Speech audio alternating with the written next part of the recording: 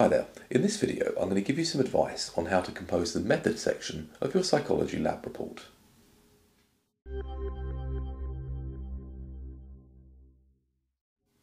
The purpose of a method section is to give the reader the information they would need to replicate your study.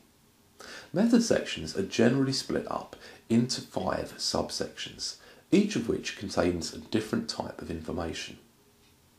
Generally speaking, a method section would start with the participant subsection, in which you would outline the characteristics of the sample you used in your study.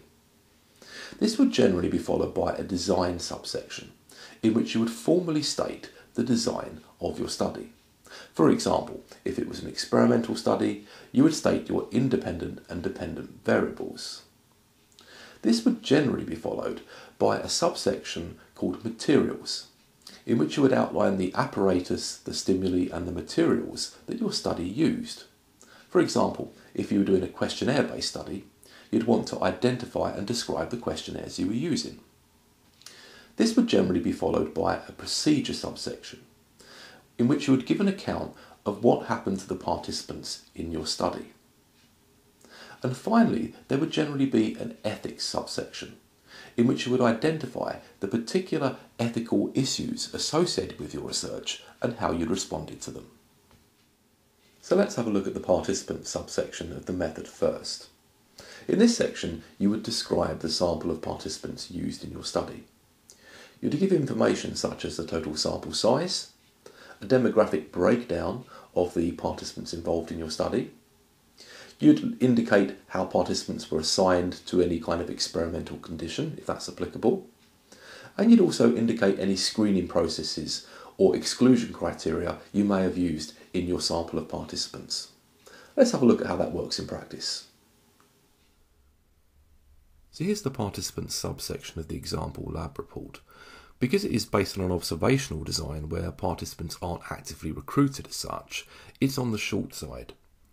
If you were reporting a design where participants were actively recruited, for example an experimental or a correlational design, then this section would contain more detail about things like how participants were recruited and a demographic breakdown of the participant sample, along things like age, gender and ethnicity. Let's turn our attention to the design subsection of the method.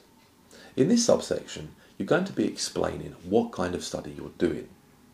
For example, are you using an observational design, an experimental design, or a correlational design?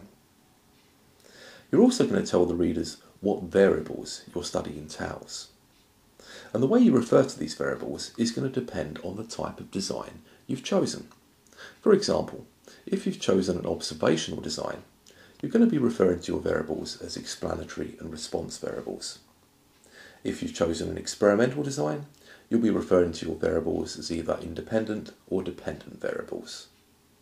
And if you've chosen a correlational design, you'll be referring to your variables as predictor variables or criterion variables.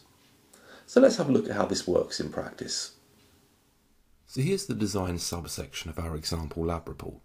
As you can see, it's very straightforward. The author begins by indicating the kind of design that the study used. In this case, it was an observational design. They then go on to delineate the different variables that the study entailed. In this case, the explanatory variable was company, i.e. whether the person crossing the road did so with or without an acquaintance, and the response variable was their crossing decision, i.e. whether they crossed or did not cross the road when the red pedestrian do not cross sign was illuminated. So let's now turn our attention to the material subsection of your method. This is a section where you want to describe the stimuli, apparatus and materials used in your study. The idea being that the reader should be able to look at this section and either obtain or reproduce the stimuli, apparatus and materials you've used to put your study together. So let's see how that works in practice. Here's the materials subsection of our example lab report. Once again, because we're dealing with an observational design here, this section is going to be on the short side. In fact, the only thing that really needs to be described here is the observational grid the person running the study would have used in recording whether each of the participants was alone or with an acquaintance when they crossed the road, and whether they elected to cross or not cross when the red pedestrian do not cross signal was illuminated. As a rule of thumb, if you're reporting a study that involved more extensive materials than were used in this particular study, then what you want to do is to use your materials subsection as a way of describing or providing an overview of those materials, but putting a full copy of your materials into your appendices. So if we take an example of a study that involved a questionnaire, in your materials subsection, what you'd want to do is provide an overview of that questionnaire. So you'd give information like the title of the questionnaire and a citation for that questionnaire.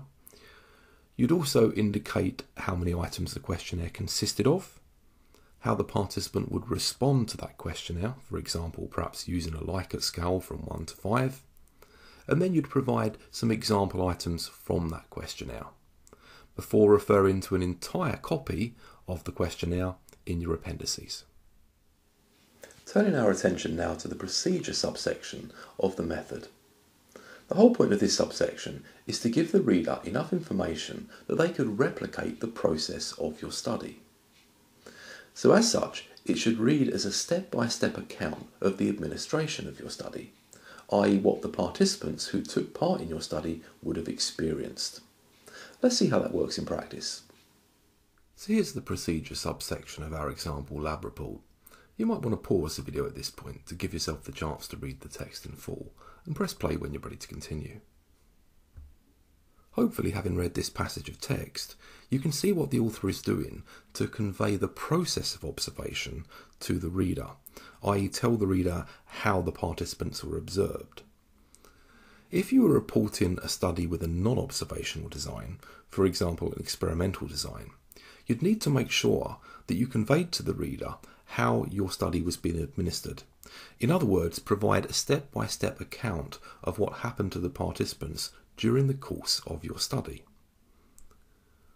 Whatever kind of design you're writing a procedure subsection for, the overarching aim is always the same: to provide the reader with enough information that if they wanted to replicate your procedure, they would be able to from having read your procedure subsection.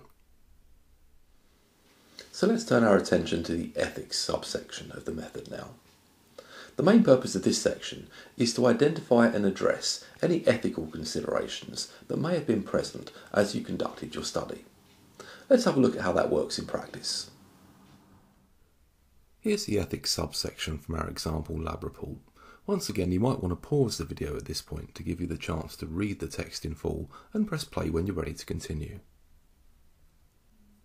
So hopefully, having read this text, you can see that what the author is basically doing is picking out the salient ethical issues associated with this particular study.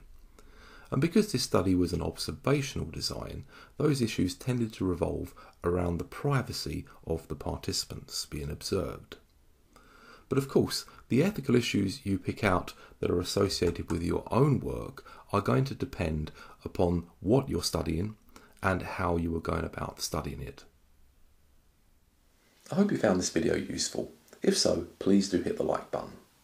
If you hadn't already, then please consider subscribing to my channel for more information about how psychology can help you study more effectively. Turn on the bell notification if you want to know when I post new content. Thanks very much.